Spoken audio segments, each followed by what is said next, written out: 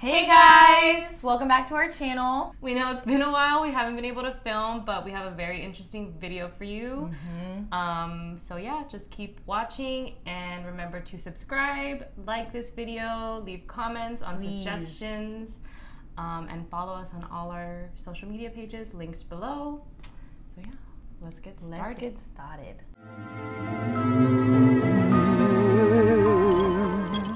So what if I told you that some of the most powerful, richest men in the United States come together every year to a secret location and participate in some ritualistic type of sacrifice? Weird. Would you believe it? Well, believe it, because it's true. It is true, guys. This is not a conspiracy. There are conspiracies surrounding it, but this is 100%. This happens. Yes, for this sure. happens. And it is the Bohemian Grove is where they get together. If you're not familiar with what the Bohemian Grove is, it's a giant campground on 2,700 acres surrounded by these huge redwood trees located in Sonoma County, California, where every summer in either June or July, the most powerful and wealthy men in the country come together for 2 weeks. I don't think they were able to this year because of COVID, but... Interesting. Yeah, but every year they do come together. And they have many different cabins and clubhouses where up to 50 men can stay in, and apparently each one has a different theme, and they have decorations of owls everywhere. So think of it like a grown men's summer camp. Interesting. No one really knows what goes on during this 2-week quote-unquote getaway, and that's what's really odd about this. So no women and children are allowed. However, they do apparently invite women and children, or at least women I know, during the day, but they're not allowed to stay at night. They're sexist. Phones are prohibited from the grounds, and they have hidden surveillance cameras everywhere. There's guards at different checkpoints, and they're also protected by local police. So like, very secretive. Yeah, and I mean, at one point I can understand, like, of course, the most richest men, powerful men, they need all this protection, but I feel like that's overkill. Yeah, like, very overkill. To the extreme. And like, why can only men stay there at night? Yeah. You know? Just very sketchy stuff, okay? Just to give you a little background, the Bohemian Club was originally founded in 1872 in San Francisco by a man named Harry Edwards. He was an actor and a writer, and the club was made up of male actors, artists, lawyers, journalists, but even back then it was invite only, so it was a very exclusive club. And they used an owl as the club's symbol, which represents wisdom and strength, and they would gather to socialize, drink, party, and they even put on plays and performances. So they do have a headquarters, which is a 6-story masonry building located in San Francisco. Located on the building is a plaque which has their motto, and it says, "Weaving spiders come not here," which is a line from Shakespeare's A Midsummer's Night Dream. Inside, they have a library, a bar, dining rooms, meeting rooms, a theater, an art gallery, and a lot more. And in order to become a member of the Bohemian Club, you have to pay a $25,000 initiation fee, which is insane. You gotta be rich. You have to be to pay that much for an initiation fee, like what?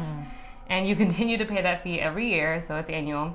And there's also a waiting list for the memberships, which is at the minimum 10 years long, but we've seen numbers as high as 20 to 30 years to get into this club. That's like what? That's a lifetime. Literally. Not literally. That's insane. Well, yeah, almost. But since 1878, the members of the Bohemian Club have been going to the Bohemian Grove campgrounds. The main purpose of these campgrounds was to serve as a place for these powerful men to get away, to rest and relax, for artists and writers to clear their mind, and to maybe gain some inspiration. But like, that's just excessive. Yeah. $2,500 to like... To clear your mind, guys. Like, I don't think... An island. The thing is, I don't know if any of you guys have actually relaxed because you haven't spent that much money. Like, Literally. I don't think we know what vacation is. No, we really don't. So, need to go to the Bohemian Grove. Yeah. So some of the notable members who have been in attendance or had a membership here include Mark Twain, singer Bing Crosby, former Secretary of State Henry Kissinger, actor Clint Eastwood, which has surprised me, Mickey Hart, who's a member of the band Grateful Dead, former President Carter, former President Gerald Ford, and every Republican president since Herbert Hoover, who was president in 1929. So like that far back. That's insane. Crazy. Some of the notable families to have been members there and go there every year are the Rockefellers, the Morgans, and the Bushes. And we'll insert some pictures of them there in this slide. So these men are just a few of the examples of the members who are either invited or want to join. It's all presidents, actors, military contractors, major financial institutions, the Federal Reserve, oil companies, the media, cabinet officials, and CEOs of major companies, and even former CIA directors. Like, these are the people who like run our country. Literally, like you can't just be anyone with $2,500 and go to this club. Like, you need to be powerful. You need to have some kind of influence. Absolutely. Which is it's just so weird to me that they all get together. Like, that they all take their time out of, obviously they're busy, okay? Right? We just mentioned to you who these people were. Yeah. They got plans, and they're taking time out of their schedules for 2 weeks to come together to relax. Like, what? Okay. I don't know. Just so weird. It's really weird. Very bizarre. Now we're going to talk about some people who have infiltrated the Bohemian Grove, and this is why we kind of know what we know about it. So one of the people who has infiltrated is Alex Jones. We know he's not. We know, y'all. He's not the most credible source. Okay. I will eat your ass. Okay, we know that. But we got film. Yeah. And we're gonna insert it for you guys here. Yeah, of what, and he has his own documentary too. So like, come to your own conclusions. You know, some people believe he didn't really infiltrate it. It was staged. Yeah, that it was something. staged, but you just do your own research. But we just want to mention it because because he's. It's important to mention. It is. So, anyways, he infiltrated with his cameraman and I think someone else or so. Journalist, like 3 people. In 2000, and they filmed one of the club ceremonies, which was called the Cremation of Care. And in this ceremony, you see the members dressed in robes in front of this large owl statue, which we'll get into the meaning of the owl later, and burning what looks like a coffin, which is meant to be an effigy of care. So during the ceremony, the effigy is placed on the altar and set on fire at the end. The cremation is supposed to symbolize that members are banishing their cares, so like banishing all their worries. And while participating in the ceremony, the Bohemian Club members are dressed as tree spirits. Oh. So, Jones has his own conspiracies surrounding the ceremony, which we will get into that later. But he has a documentary, like I mentioned, called Dark Secrets Inside Bohemian Grove. So watch that, come to your own conclusions. Either way, it's weird that they do this, right? Like, absolutely. Just these powerful grown men in robes doing this. A fake sacrifice to get rid of their cares. Like, is that how far we have to go? Right? Like what they're doing. Just think so of like a normal person in your life doing that. Yeah. Like you seeing them like, you're like, what the heck? And then think of like your presidents doing it, you know? You know what I'm saying? Like, it's just, No. it's not okay. It's like It's really not. It's not normal. So another example of somebody infiltrating was in the summer of 1989. Philip Wise, a writer for Spy magazine, spent 7 days in the camp posing as a guest. He eventually was discovered and arrested for trespassing, but he did write an article about his experience titled Inside Bohemian Grove. In his article, he called it a high-status retreat for Republicans and other right-wingers. And like we said, every Republican since Hoover, 1929, that's insane. Insane. That's a long time. Very long time. He also noted that members would pee on trees. He said, and I quote, "You know you are inside the Bohemian Grove when you come down a trail in the woods and hear piano music from amid a group of tents, and then around a bend to see a man with a beer in one hand urinating in the bushes." So to me it sounds like, and what it's been called before is like a frat party basically. Yeah. They get extremely drunk and just go wild. Yeah. Which I believe, because if you think about it, like, even when these powerful men go out, let's say they go on vacation with their families or just to a bar or something, like, they're being watched. Yeah, you have like to their be. every move is being documented. So it makes sense that they would want to go on like a secret retreat, but it's just weird that it all happens together. Yeah. You know, like Yeah. they're all coming together. Yeah. That's like what's for like. what? For 2 weeks every year. Like, it's bizarre. Yeah. But I mean, it could just be a big frat party, you know? Like, a lot of people do think that, Right. like, of them just letting loose, and that is possible, but who knows? And there have been others who've snuck in or like tried for years. So there's a lot of stories of people, you know, sneaking in. There's a lot online. A lot. Yeah. And there's been a lot of protests against the Bohemian Club and their retreat. So because people want to know, like, if these are the people running the show, like, they want transparency. They want to know what's going on, if they're talking about things, which we'll get into, because of course, like, they say it's a retreat and just relaxation, but how are you going to have all these powerful men and not talk about business? Exactly. So like Christina mentioned earlier, their motto is "Weaving spiders come not here." And it's a line from Shakespeare's Midsummer Night's Dream. And what it means is that deals and plans can't be hatched here. But that's not always the case. They do not leave business out of the club. And these are some examples of that. So Dwight Eisenhower gave a political address in the Grove in 1950, which helped him get the Republican nomination. Nelson Rockefeller also gave a lakeside chat in 1963 when he was wanting to run for president. And Richard Nixon and Ronald Reagan met there to work on a political deal in 1967. So obviously they don't keep politics out of the club. No, absolutely not. I mean, it's kind of inevitable. You have all these politicians, all these important people, like... It's going to come up. Yeah, it's going to come up. Nixon also talks about how important it is to be a member of the Bohemian Club, specifically for your political success, which is like, it just makes you wonder, like, we're always given two candidates, right? Like at the end, when an election year comes around, and it's like, how much of it is fixed? Yeah. You know what I'm saying? Like, how much say do the people really have? Yeah. That's what I think about when things like this get brought up. It's true. Like, it's so just true. I don't know. It just feels like a game, you know, like like they know what the outcome's going to be. Yeah, exactly. But Nixon said that his speech at the Grove marked the first milestone in his journey to presidency. The groundwork for the Manhattan Project was talked about there, which led to the creation of the atomic bomb. Which is made the atomic bomb.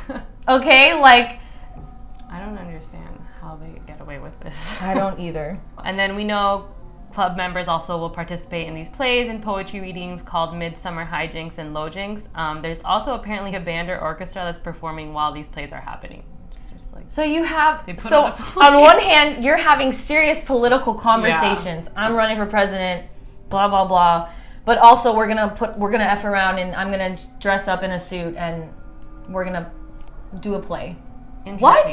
And it's just like these political conversations and these decisions that they're making, like are you sober when you're making these decisions? You know, right? Like that's so true. Like, because if I make a decision drunk, I know it's not a good decision.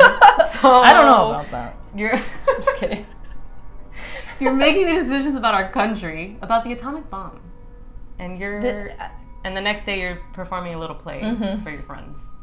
I don't get it. I don't get it. I don't get it. Crazy stuff. Very crazy. So getting into the more conspiracy theories surrounding the Bohemian Grove, many people believe the recreation aspect of the campground is completely false or just partly true, that there are more pressing matters that are actually being discussed when all of these extremely powerful men get together. It's possible that they actually come together to talk about events happening all around the world and discuss certain plans that they have and how they can make certain deals to accomplish what they're setting out to do between each other. So basically, like, pushing their own agenda to ensure what they want done actually happens.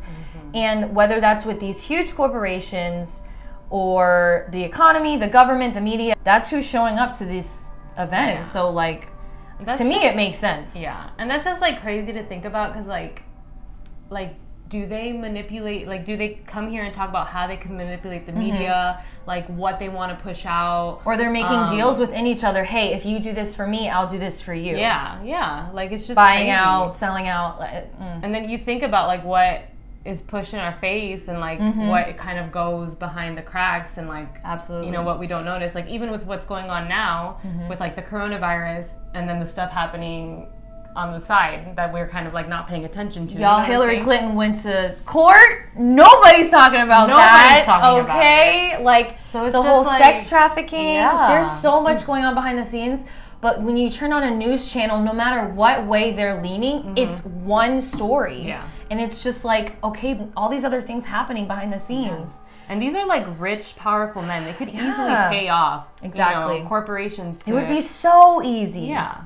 for their agenda to be pushed, for what they want people to think, what they want society to, which way they want them to, lean on. Yeah. Like, it's insane. It's insane. So, like, that's why we always encourage you to do your own research about stuff. Absolutely. Look beyond what people are telling you, because it's crazy. So some conspiracy theories that are a little bit out there that a lot of people believe in, so we do want to mention, like Alex Jones, is that the whole cremation of care that I mentioned earlier is they're actually sacrificing a human. A lot of people think they're sacrificing a child, which is crazy, but some people do believe that. And then another, a little far-fetched, but it's a conspiracy theory, is that other people believe that they're all actually the Illuminati and that they're blood-drinking devil worshippers, or they're actually the lizard people who transform into their true form, which there's some crazy conspiracy theories, but there are a lot of people who, There's a whole community for the lizard people in general. Yeah. Like, it's insane. I didn't even know how serious this was taken, guys. But it's taken pretty seriously. It really is. So definitely look into that because it's weird. And then this also plays into the conspiracy theories, but a lot of people believe that the owl that they use in the ceremony represents Moloch the owl, god associated with child sacrifice through fire or war. So that's kind of where people think that they're sacrificing their child. That comes into play, yeah. And then some people say there's a hidden owl in the American dollar bill, which will insert a picture. It's like in the corner. And then it's the symbol for Bohemian Grove, and people say it's hidden in a lot of movies, a lot of logos. If you look, we'll also insert pictures, but yeah, so the owl is like a big thing. And we mentioned before, like, there's a huge owl statue that a lot of people also think that they worship in a way, because if you see this, it's literally like a god. Like, it just looks so weird. It's very weird. And if you think about it, like, it's kind of creepy because, like, owls are always watching you. Yeah. And they can turn their head all the way around.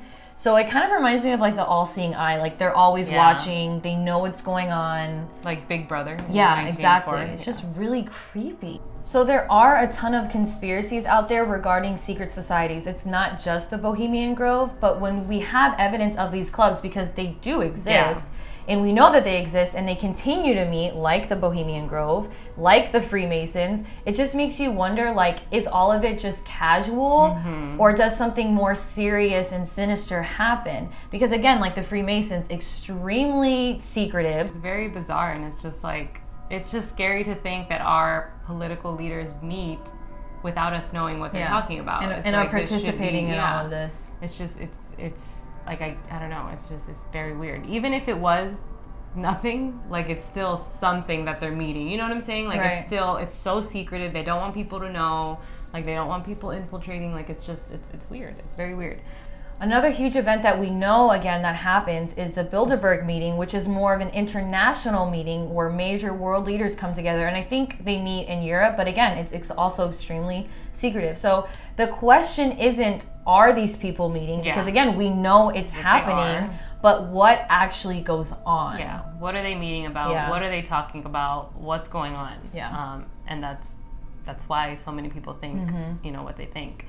And then we think it's important to mention that we don't necessarily believe every conspiracy that gets put out on the internet. It's seriously dangerous to believe people who start trying to force pieces together that don't really fit and start spreading information that's completely off base.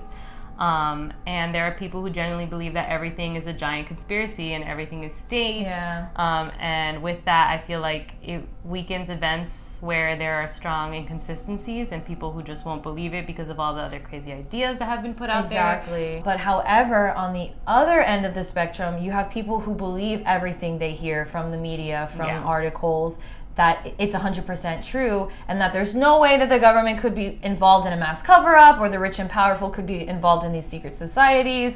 But it's important, we think it's important to always ask questions, to have some form of, like, skepticism, and to do your own research. Like we say it all the time, because, like, there's so many examples of that happening. Yeah. And so, I mean, think about it. Like, even with our last video, how, like, far-fetched was aliens in Area 51 back in the day? Like, how, like, people were like, ugh, like, that's so how stupid. Annoying, yeah. Like, and now there's proof that they're... The Pentagon put out videos that they literally have these spacecrafts that aren't from this world. Yeah. Like, so it's not, like, thinking that way or like not believing everything, it's not completely crazy. Like you're not crazy to believe in these conspiracy theories. It's like some of it's true. Like it's just there's a lot of secrecy, and it's possible. Like we have seen that it's possible for the government to cover these things up. You know? Operation Northwoods. Let us know if you want to go into it, because we'll do it. It's so interesting and scary, honestly, but it is. One interesting video I want to point out for you guys to watch and to check out is Joe Rogan's podcast, where he interviews John Ronson, who was actually the journalist with Alex Jones when he infiltrated the Bohemian Grove. And it's really interesting. He goes into detail about what he thinks, what he saw, what he experienced. And his opinion is more of like, it's not so much like they're doing something wild or crazy, but he did mention he felt like he was the only sane person there, because you have all of these powerful people involved in this sacrifice, and they're all into it. He said they're all like, yeah. And then you had Alex Jones, who's like, human sacrifices, blah blah blah, and he's just like surrounded by all of these crazy people. So it's a really interesting podcast for sure. So please check it out. Again, come to your own conclusions below. Yeah. So what do you think about the Bohemian Grove? What do you think is like going on? I think it's a little extra to say there's human sacrifices. I mean, I don't think that's going on. I think it's insane that they're performing a mock sacrifice. Again, that are the people who run this country are involved. So that's crazy. I 100% do. They talk about plans and what they want and pushing their agenda. That 100% goes on. But like beyond that, we don't know. Yeah. I don't rule anything out, but like I think I'm the same way, where I do believe they do talk politics. Absolutely. I think it's important to be a member of the Bohemian Grove if you want to move forward with like presidency or anything you're doing. To be noticed. Yeah, to be noticed. So, and I just personally think it's weird that it's so secretive, and it shouldn't be. Yeah. And like I understand the protests that go on and why people are upset, because it's just like these are our leaders, you know? Exactly. So who knows what else they're doing? I don't think they're doing like human sacrifices and stuff like that, but like obviously who knows. But they're obviously doing something that they shouldn't be doing, you know, in private, being so secretive. Not like, just be transparent. If you're our political leaders, you need to be transparent with the people, you know what I'm saying? So. And at the end of the day, maybe it is just a giant frat party. Yeah, it's just all really weird. It's still odd. But let us know what you guys think. Comment down below. We've had some. We also have a video on TikTok, a short 60 second. A short 60 minute, guys. A short 60-second video.